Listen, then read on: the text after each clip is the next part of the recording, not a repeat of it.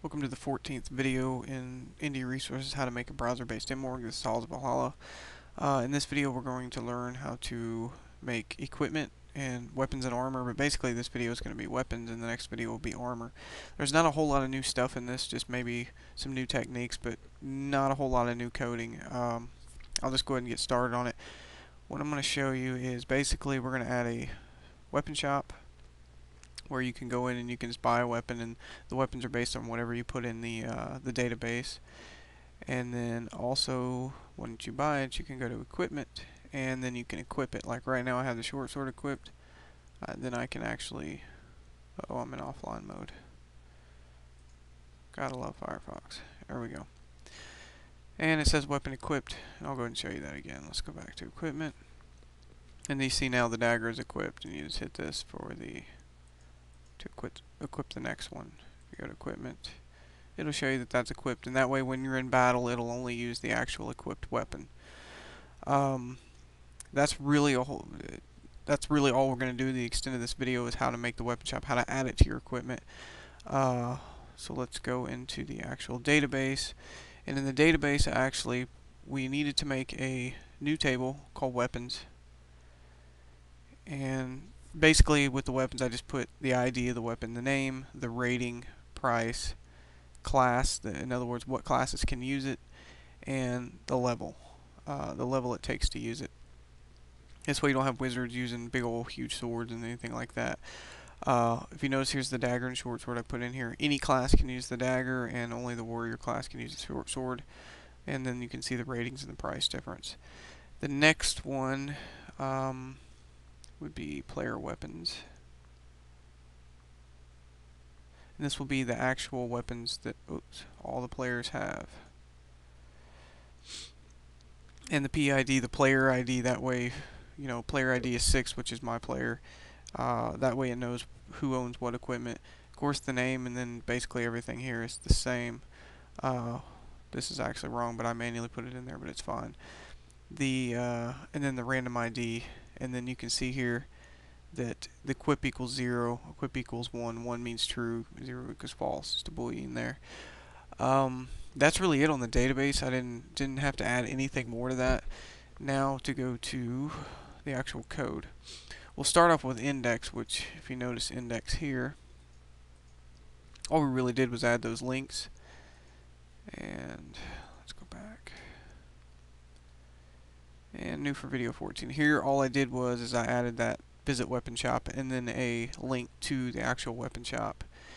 And the next, how I put the, let's go back here real quick. How I put this in here, I actually put this in panel. That way that's always there no matter what happens here. We've always got this over here because it's in the actual let's see, stat panel. And let's see, where's it at? Here it is. I just put a link in here, equipment, a link to the equipment, and I put it right here in stat panel. That way every time we include statpanel.php, that link is already there, so I don't have to add it to every single page. Let's go ahead and go to weapon shop. Here basically all I did was, all this is standard, you guys should already understand this by now. Then I just did a select all from play. That's the same thing pretty much as everything else, and then our include stat panel. And then here, let's see, we put a counter equals 0, and I'll show you what that means here in a second. Class equals then the actual player class, and then the level equals level.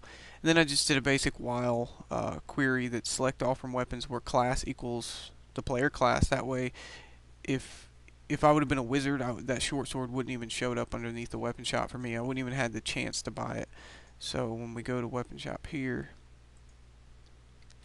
the reason why these two options are showing because I'm that class. If I'd have been a wizard, that short sword wouldn't even show up, and oops, that's actually how it happened here. And then let's see, and level is less than or equal to actual level of the player, or class equals any, because if the class is any, then anybody should be able to use it. So I put an or in there. And then if there is anything in a weapon available, then counter equals 1. So we add 1 to this. So we at least make the counter 1. And then we just print the actual weapon and the price and everything like that. And then if counter equals 0, if there was no available, then we want to make sure to tell the player there's nothing in the store at this time, or nothing you can actually afford, or that's your class. And then we go to, and we put a link up here to buy weapon. So when they do have a weapon, they just go to buy weapon, and all this is a simple, real quick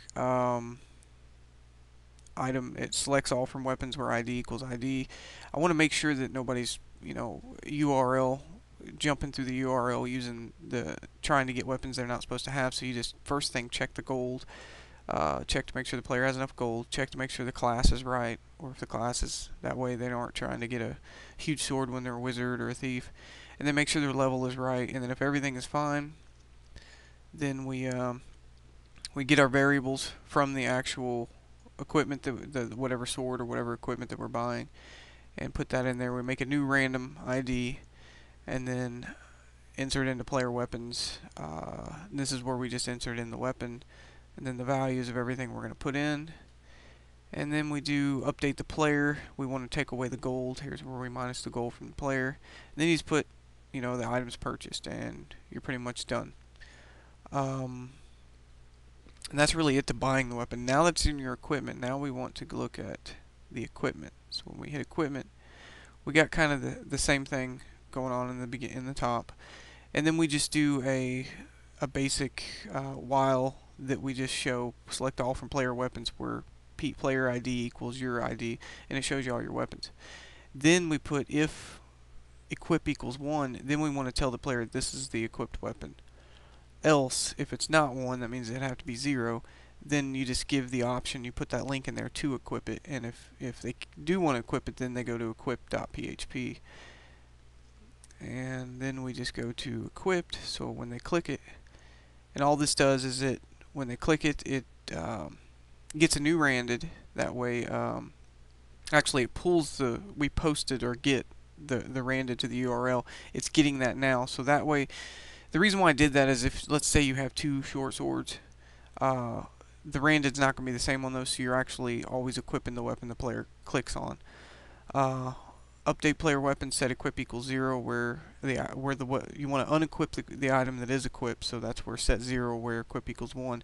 Then we want to set equip equals 1, where player ID and the randed, that way we're actually going to equip it. And that's basically it to it. It's real simple. Now, we haven't got into battling with them yet, but this at least gets us a start to where you can actually buy the weapons and you can equip them. The next thing we're going to do is we're going to do armor next. Do the exact same thing with armor we're doing here. That'll be in the next video, and that video will be really soon. Matter of fact, I have it done, so it should be posting about the same time. Then right after that, then we're gonna make it to where we can sell our weapons, put them in an auction where anyone on your game can buy them, and then actually use them in battle. That's one important thing.